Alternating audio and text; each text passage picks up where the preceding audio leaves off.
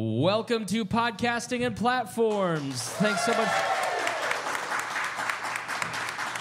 We are back with our second episode live here at Switchboard, and we are so excited to have everyone here. Great crowd enjoying Long's Donuts, and I'm even more excited to introduce my guests today. It is Dyke Michaels and Zach Rohn of HarderBrunch, local podcast. Thanks for being here, boys. Thank you for having us. Thanks for having us. And last month, we talked a lot about why you should focus on local with the Boss Hog of Liberty. And today, we're going to talk about why podcasting is a great vehicle for building friendships, to piggyback on last month's episode at the beginning. So if you didn't hear that, please go back. I'm not going to reiterate. Fortunately, a lot of the same faces were here last year, so I'm not going, or last month, so I'm not going to bore everyone with my monologue. I finished that episode. I was like, oh, we did an hour. Okay, that was too long. So we're not going to do that to you guys today. But HarderBrunch is, like Boss Hog of Liberty, your two podcasts, as I have gone out to find community support, to build in podcasting with other people, and to build a local movement of podcasters who are really invested in the idea of relationships and how podcasting can build relationships and serve a local community. Your two shows are the ones that I mention all the time. Boss Hog, because they do the relationship speech, but they really serve the broader local community of Newcastle. And you guys, because you serve a local niche, but you also have a ton of fun doing it, and you have summer camps, which we'll talk about. But let's get people acquainted with you. Dyke, how did the show start? And tell us a little bit about HarderBrunch. Sure, yeah. I'm a stand-up comedian and a failed restaurant. I went to culinary school. I thought I owned a food truck for a couple years, and I thought I was going to be a restaurateur for the rest of my life. And I've been in the industry since I was like in my early 20s or teens, and basically just decided that I'd rather do anything else than open a restaurant. I think most restaurateurs get there, don't they? Yeah. Man. And it's like a common theme that I hear from people that do that. It's rough. And I basically had a midlife crisis and decided, what do I really want to do for the rest of my life? And that was stand-up comedy. And I'm sorry, I work at Bob and Tom. You really thought that would be never mind. I'm not going to crush your dreams. It's okay. That's how bad the restaurant industry is. So yeah, I had a couple different podcasts. I did like a nerd culture podcast for a while. I had a straight comedy podcast. And then I wanted something that I could do originally on my own, and I have zero technical ability. Okay. So I used a platform that started off with just recording on a cell phone on your table. Yeah. And I could just self-publish, and everything was made for dummies. And so I was like, this is great, because I'm a dummy. And do you even remember what the name of it was? Oh, it was Anchor. Okay, all right. I started off on Anchor, and then I would just have a guest come over, and I would just cook one thing, and then we would have a conversation afterwards. And I think that's how I met Zach. Everyone that's a part of the show now is somebody that I met through those relationships that you're talking about. Yeah. And the show is what it is now because of those people. Zach is also the name of the producer of Boss Hog of Liberty. Jeremiah, who was here last month, also has no technical ability. He just liked that the show was good. He was a fan of the show, and then heard that it sounded poorly, for lack of a better term, and volunteered to be their producer. How did you, Zach, did you have a similar story to Zach at Boss Hog of Liberty? Yeah, I came on as a guest originally. I used to have a product company. I made mustards and ketchups. It was called Batch Number 2. Okay. And so I came on to talk about that with Dyke. I had known him a little bit, and what I felt was different was I had done a lot of like TV interviews, radio interviews, where you go in, you sit down, you do the thing, they ask you basically your resume questions, and then you go. And when I went there, I think we did, Bloody Marys, and we had a big spread of Bloody Marys, and we sat, we talked, we imbibed and got to know each other, and then we hit record like an hour and a half later. And the whole thing was so different than what I had experienced. At the end of it, I knew that I wanted to be a part of it. That was when we still had a phone in the middle of the table, and I said, I don't know what I can do to help, but I see what you're doing here, and I would really like to be part of making it happen. So I started teaching myself how to produce. The only thing I know how to produce is podcasts. I have no other technical experience in that realm. Yeah, I don't do a good job teaching them. So Okay, but you produce them. So. They're there, though. Okay. But no, and yeah, there was something very different about the whole feel of it. And I started showing up every week, and we moved from that to proper microphones and a mixing board and everything. But no, just the kind of connection. I had never seen somebody take so much care in presenting something for their guests, like in just like an interview capacity. And I couldn't even get booked till July. When am I on? August? Yeah. And we started talking about it, and I was like, hey, can I come on? And that was like October. So you guys are doing something right. So tell me a little bit about what the setup is on a Sunday when you do the show. Take me through that day, because you guys are here. You're going to do this 30-minute, hopefully, podcast, and then you're going to leave. But that's not how HarderBrunch works. Oh, it's people that go to the gym. They always tell me, yeah, you do whatever, but you're going to get your gym time in. I have no idea. I've never been that guy. That's how I go to the gym, and you're slimmer than me. That's how I feel about HarderBrunch. Is no matter what happens, like, we're going to execute. I say we do a pop-up restaurant and a TV show every week. Yeah. And so Zach and I have it pretty much down to a science now. We talk early in the week about the guest. We try to curate some sort of menu that's either like in honor of them or something that we think that they would specifically really enjoy, or something that's very seasonal. Yeah. And then execute the food when they get there. Thad is our co-host, who's not here today, and he's actually the most charismatic of us. Mm-hmm. So he sits down with. So he missed out. Yeah. All right. You got a couple of duds up here tonight. They're doing their best, guys. But you get Evan, wake up. He sits there and talks to the guests and really does the front of the house. A lot of times we're doing the back of the house thing, and that'll take 2 hours ish. Yeah, we usually start serving like around 12:30, and then our brunch lasts till about 3:30 when we actually go do the podcast. So It's like multiple courses that come out, and we'd like to mimic the hospitality of a sit-down restaurant. And I think I heard a wow, because those of us who do podcasts are like, man, this is a lot of work. You guys do a whole meal and a 3-hour, how many courses did you say? 4 to 5. 4 to 5? Yeah. Okay. We've had more. Why? I think so. From early on, the brunch portion of it, for me, I've always struggled to find a way to monetize or make something out of that, because we've spent a lot of time coming up with this, and at some point I had realized that, hey, maybe this is just the artistic thing I want to do. We could make the show and push numbers on that. As I've gone, I think I've realized that the reason why is there's something a lot deeper to sitting and breaking bread with somebody.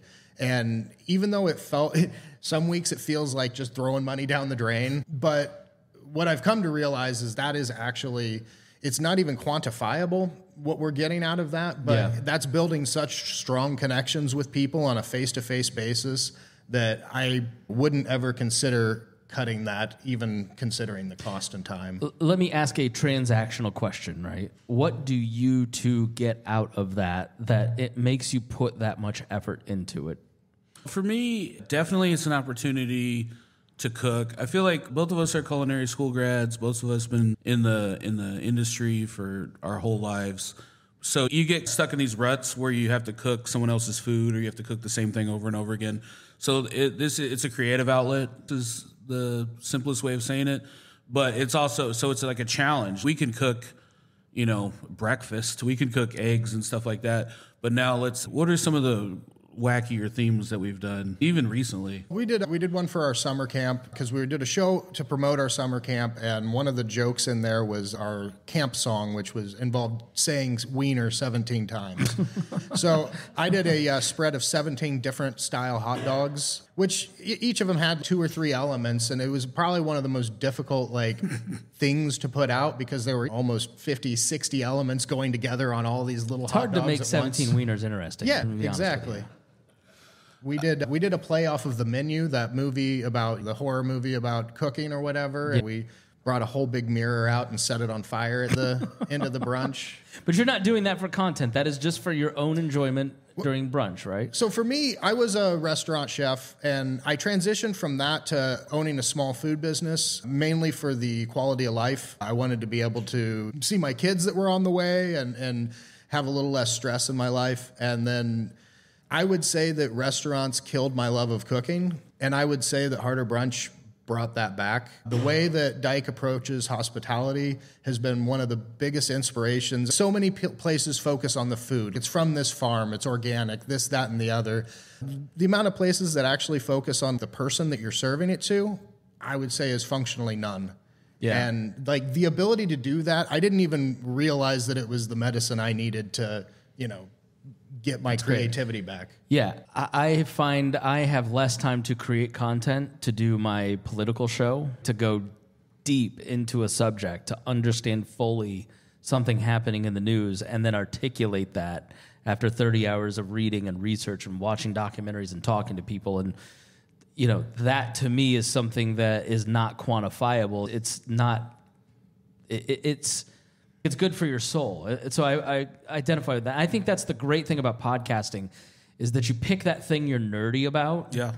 And you talk about it because your day job's your day job. And like you said, anything that you love, if you make a career out of it, it's going to take some of the shine off of it. But podcasting allows you really to dig into those things that you love with people that are also really nerdy about the same thing.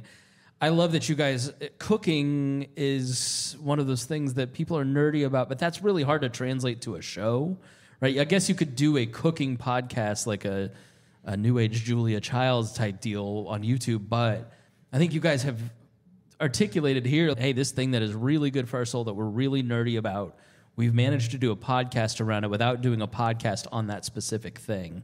Is that fair to say? Yeah, absolutely. There's times where we'll briefly touch on what we had, but it's more like the focal point that brought everybody together, and then the podcast can just happen organically.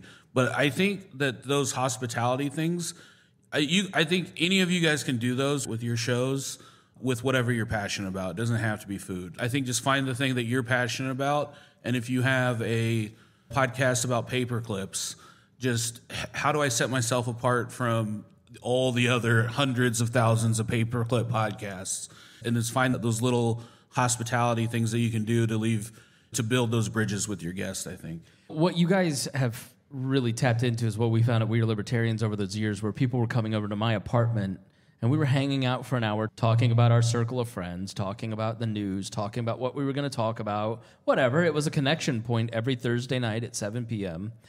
And that made the show better. Because then all of a sudden you had a relationship, and any interview show specifically is going to be way better when you know the person, right? It is harder to invite somebody over for a 3-hour meal and then do an hour podcast, and you're there for 4 or 5 hours. That's a hard ask of some people, right? Okay. And it's a hard ask of yourselves on a weekly basis. But the interview has to be so much better because you've had those conversations with your guests. Yeah, I think so. And sometimes you get some of the kind of superficial stuff out of the way during the meal. I also just think that it's important I think there's something about, as adults, we don't have, like, we lose a lot of the kind of friendships and social interactions that you maybe had when you were in college or younger or whatever. My entire team is made up of people that came over and this never left. Yeah. And so having those relationships, but like having people come over, and it's just like, it's a good time. It's a hang. If you have kids, it's like you get a day where you walk into a place and then you get a meal that's made especially for you, and then we get to talk about you for an hour. And I think Which is my favorite thing to talk about. Yeah.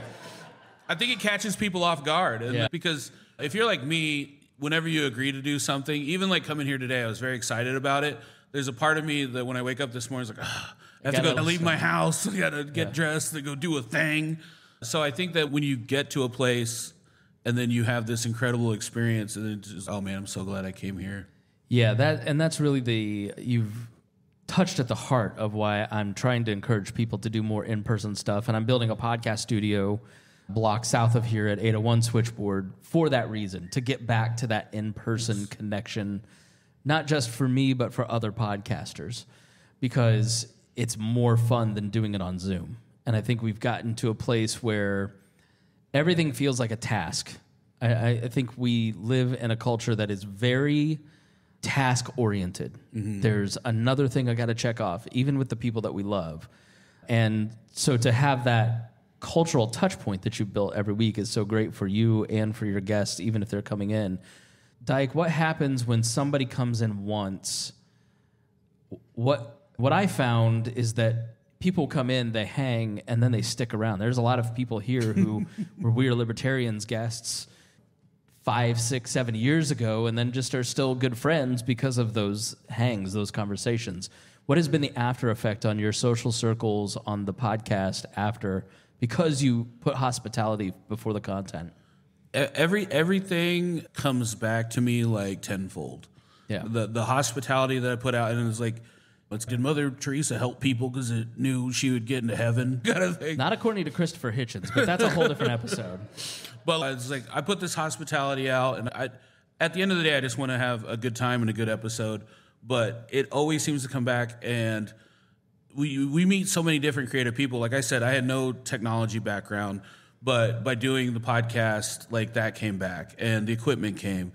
And then all these creative people that we meet have all these different skill sets and all these deep banks of knowledge, and those just keep. And I would say almost I would say 90% of the guests that we have on, they are now in what I call like in the HarderBrunch business. Like sometimes there's people that I feel are on the fence, and I'm like, we just need to get them over. If we just get them over and they see what we do and they have the time, they're going to be on our team forever. Yeah.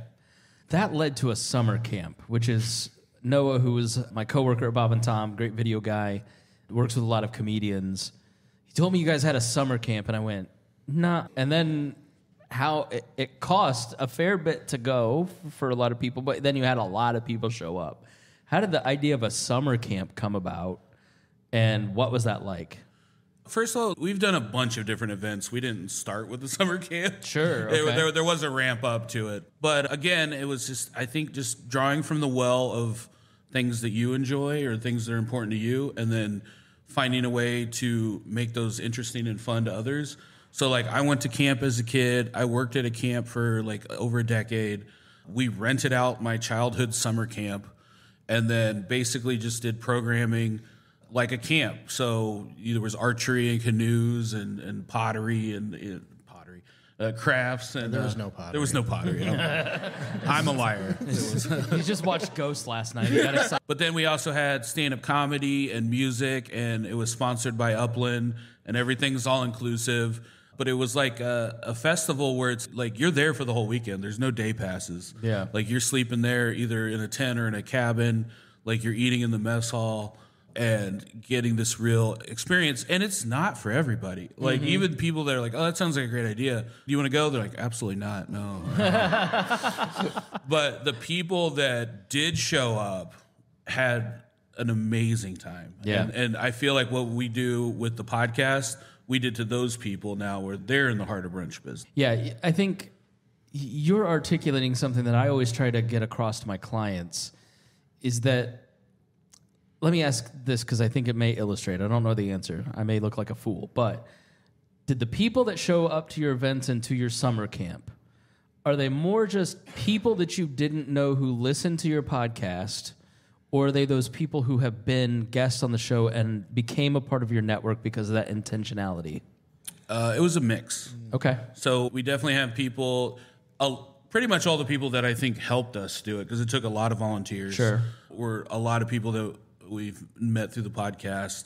We definitely have people that were listeners, but then also just a lot of people I think just resonated with adult summer camp. Yeah. And then we get it, because then we trick you into watching a live podcast when you're at summer camp. Yeah. I promised donuts. That's why these people are here.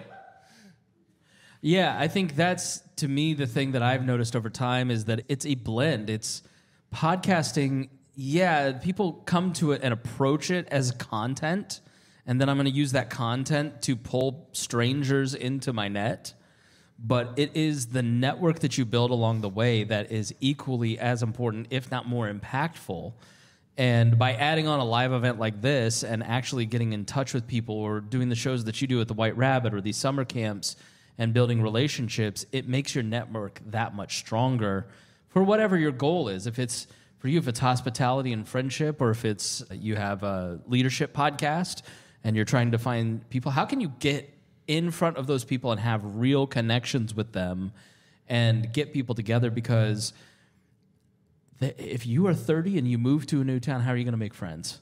It's really hard. If you're not religious and you're not political, there's not systems set up for adult friendship.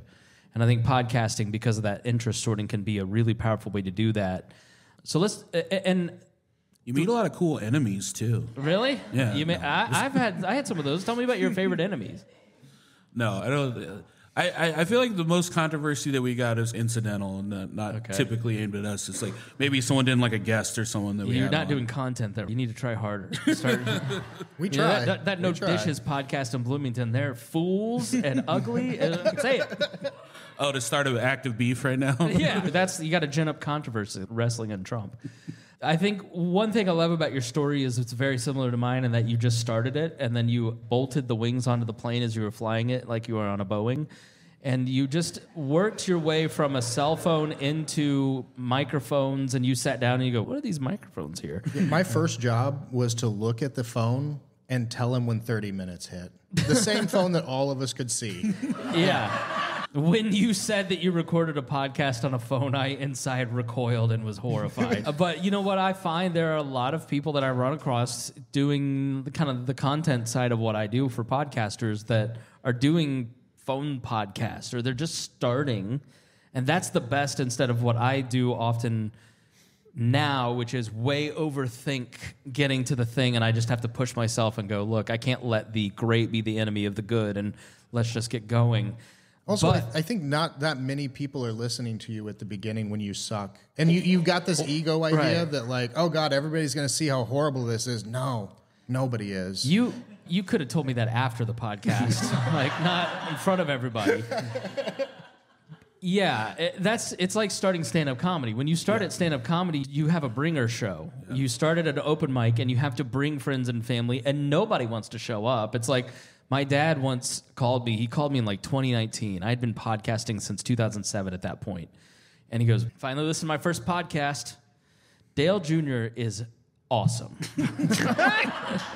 Just not getting around to the Chris Spangle show, are you? But it's really hard to get your friends and family to engage. I'm very fortunate. My mom's here, and my wife and sisters-in-law and my family are cool, but it's... my mom is in the background. But getting your initial circle sometimes can be difficult, but they're going to be your first people to that bringer show. And you're going to fail in front of people that are going to love you regardless of whether or not that joke landed, or in podcast terms, the audio sounded bad. And then you're going to grow into it over time, and then you're going to start middling, or you're going to start opening, then middling, then headlining after 7 or 8 years, right? It's a process, and you have to be a little forgiving and just move into doing a great job. And then along the way, you'll collect people, or you might find some sponsors that can help you pay for people who do services like me or some other folks who are here. And equipment. A lot of my early equipment was donated by listeners. Have you guys found that? How did you come about your equipment? Just like dumpsters. And, no, we actually had one of my original co-hosts. He had some disposable income. Okay. And he was embarrassed that I was inviting people over and interviewing with them on a cell phone. Okay, good. And so he was All like, right. "Oh, we're getting a real setup here." Okay, yeah. Yeah, audio is not terribly expensive to get started, but what is the worst fiasco when it comes to equipment or recording that you guys have experienced? Oh, I can tell you. I'll let Zach speak to this because he's the producer. But for me, I'm the creative guy, or that's what I'm bringing to the table. I'm an ideas man. I'm an ideas man. So I want to do everything that I've seen on every podcast that I've ever watched. And there'll be things where I'm just like, I wanted a TV up on the wall that like somebody is sitting there on the laptop and bringing up like Jamie on Joe Rogan. I was like, I want that. That took 2 years to figure out. Okay. Just getting a TV and bringing stuff up. Even getting cameras. We've been doing podcasting for 5 years. We didn't video record anything till about 2 years ago. Mm-hmm. Yeah. So all of those little things, it's every time you introduce a new element, it sends ripples out, and you're like, okay, how does this affect this, and how does this work this? And so sometimes my eagerness to implement something oversteps the actual, okay, how does that actually work? Right. Who's actually going to do that, Dyke? Because you're not going to. Right, yeah. Yeah, no, I would say we don't have as many on the technical side of problems. We have a pretty basic setup, and you do run into things where like your computer will crash and it stops recording. You have to stop and start over. We've been fortunate that we really haven't lost any episodes. We've always been able to pull through. I would say that it's not always easy to find the answers that you're looking for if you have a specific issue. If you're trying to export your videos and then your computer starts crashing, and then you got to go Google why Adobe Premiere isn't working in this instance. And sometimes it takes a month of trying different things and actually figuring it out.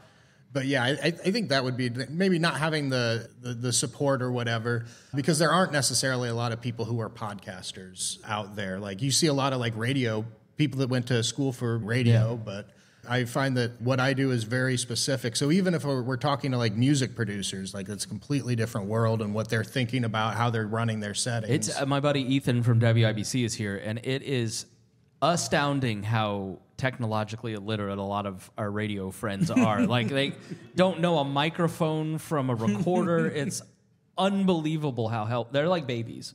They're really, all of them are like babies. Yeah, but I think to illustrate that point, you guys showed like, I think people, they start into podcasting and they go, well, I got to get the right tech. I got to get that. It's the people that really matter. And Kat, I'm going to call you up here in just 1 second because I want you to come up and talk about them because I want a fan's perspective. But Kat, why don't you come up now, actually? Let's have Kat from... Kat is from the... Yeah, you're a little... Kat is from the Fake Ass Book Club, and she is an awesome friend of both of our podcasts. And really, hey, Kat, why don't you come back behind Zach here, just because we're going to get some feedback. Thank you. That'd be great. Appreciate it, Garrett. The No Dishes podcast thought of that. HarderBrunch didn't, I'm just saying. Hey, still getting feedback. Yeah, so Kat, talk about HarderBrunch and how you got involved and what they do well, and illustrate the points that I don't think I can effectively do the way that you might be able to. You were right to call me up, Chris. I know the HarderBrunch guys because of you. Oh, okay. You didn't know that, did you? No, I didn't. No. So you were hosting an event downtown. It was a mixer. Yeah. And I just walked up. At first, I didn't believe that was Dyke's real name. Yeah. I thought he was doing a bit. You want to address that? Yeah, explain yourself. Yeah. Is that your maiden name? It's my married name. Yeah, okay. It's a family name. All right. Yeah. All right, I won't elaborate. Family of Dyke builders. Okay, all right, yeah. A lot of waterworks in your family. Yeah. Yeah, so we just started. Beavers. Your master plan is working. People are meeting each other, linking up, and they had me and Moni on the podcast, and we showed up the first time. I think Moni was a little terrified because I was just being myself. I wasn't being... Yeah, Moni, I get it. I watched their show before and I knew I could be. I was like, these guys are stand-up comedians. They're not going to be like really sensitive or anything like that. But yeah, they gave us a bunch of food. Make sure when you show up, you're very hungry.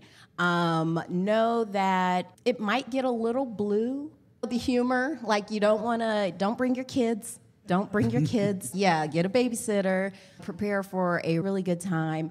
While we were there, me and Dyke figured out we went to high school together. We didn't even know that. Didn't you go to high school with Harry, too? I don't know. Apparently, I don't remember who I went to high school with. I thought, where'd you go to high school? I went to Cardinal Ritter. Okay, that's a different person then. Yeah, but... We had a guest on the podcast once, and they went to school with Harry, and I was like, how did you not know each other? I knew everybody. And they're very good at curating sort of the guest list, too, because while we were there, we met Tina and had her on the podcast, and it just ended up being this experience where, if you're going to feed me, I'm going to keep coming back. So, yeah, that's pretty much... I'm going to be there tomorrow. She's worked her way into almost being a co-host, right? Oh, yeah, she's third mic. Yeah. Okay. And that's the thing, too, because I've been called in before when someone canceled. Like I said, everyone, if anyone's done podcasting, you've had someone cancel on you, and it's just like a whole thing. So why have you worked your way? What is it about the culture that they've built that made you want to get involved and keep coming back? No one sexually harassed me. We laugh. That's a pro tip. That's a pro tip. Thank you. Yes, and you're a right lot of to the applaud. a lot of the libertarians here were like, what does that mean? Yeah, like weirdly enough, there's 0 environments I've been in where that doesn't happen. And I was like, wow, this was actually a nice experience. Wow. I didn't even know that could happen. I'm like, yeah. Man, the bar is really low, guys. You can just walk straight over it.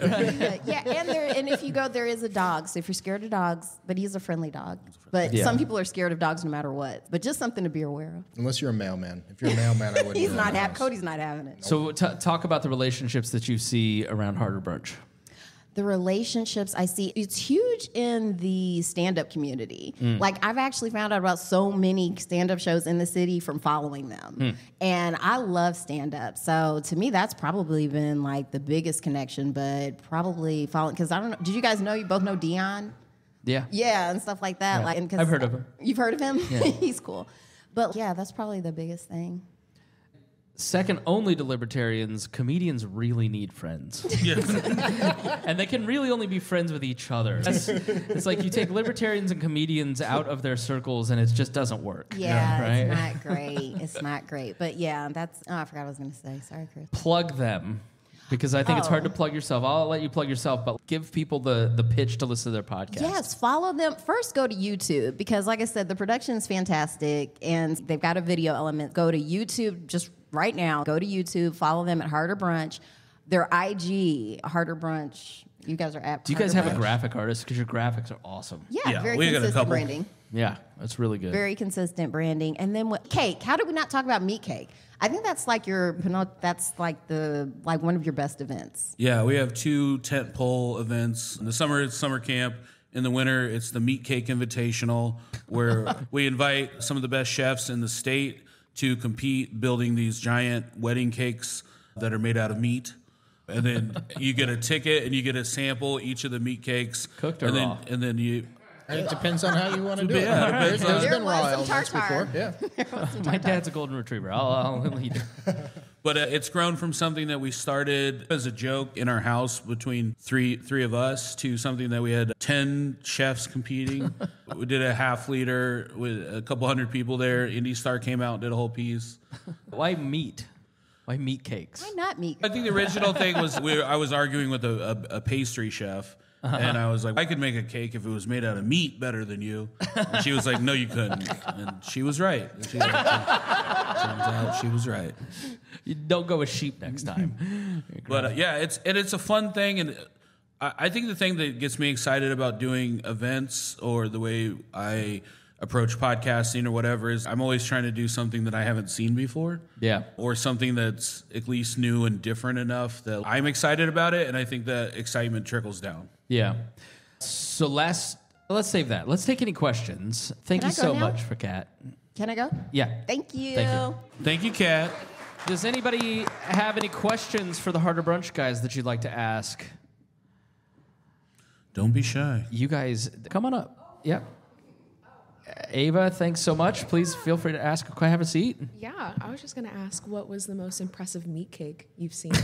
I think ours that we made that did not win this year, we made a meat dragon. It was a charcuterie dragon, and we actually got dry ice, so it breathed smoke. Oh my gosh. We somehow did not win. But no, there's some amazing stuff. Literally, Chef Yusuf, who's one of the best baking and pastry people, he did a croquembouche thing with foie gras in it.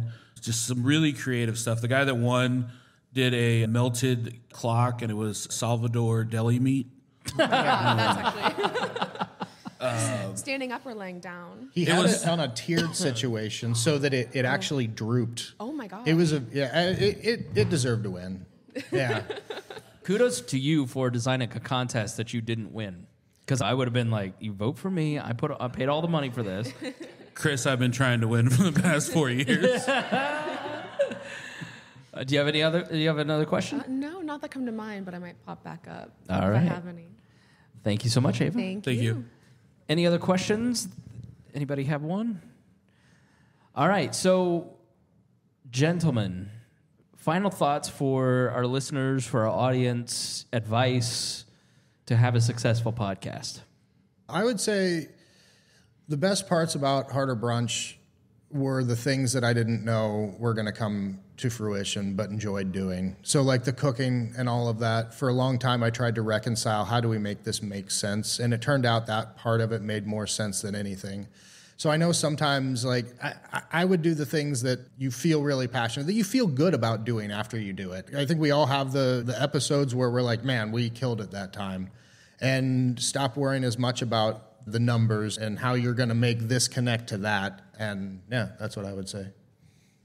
Yeah, 100%. I think especially if you're thinking about starting a podcast, maybe if you're not 100% there yet, do something that you are just 110% passionate about.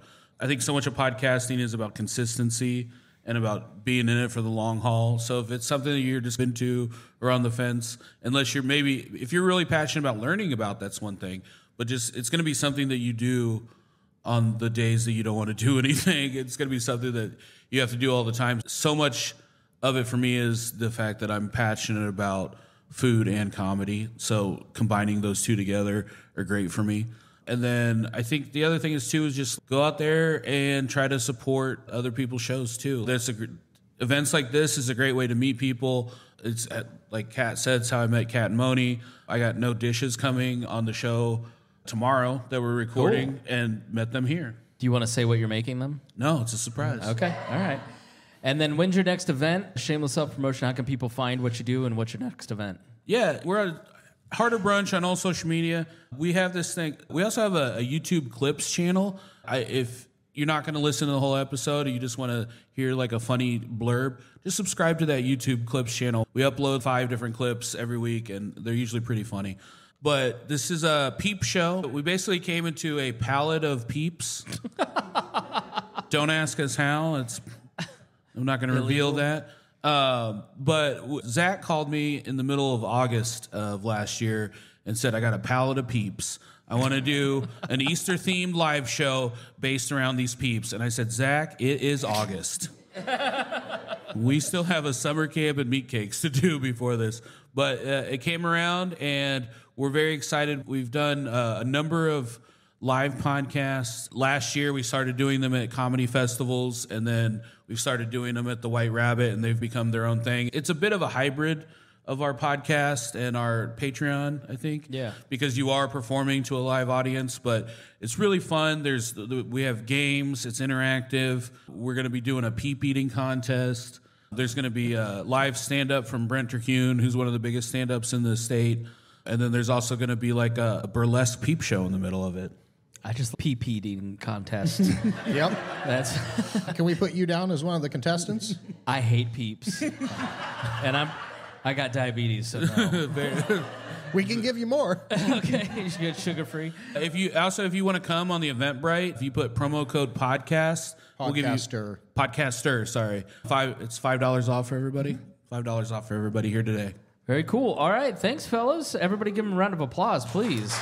Thank you so much for joining us here on Podcasting and Platforms. If you want to learn a little bit more about my podcast consulting business, go to leadersandlegends.net. We're going to have the Podcasting and Platforms creator space up and running within the next month. So if you want to come and record at high-quality equipment in Fountain Square, be great. The next Podcasting and Platforms Live will be May 2nd. We're going to try a Thursday evening, because trying to do anything on a weekend in April, May, and June is impossible. So we're going to try it on a Thursday night and see how that works.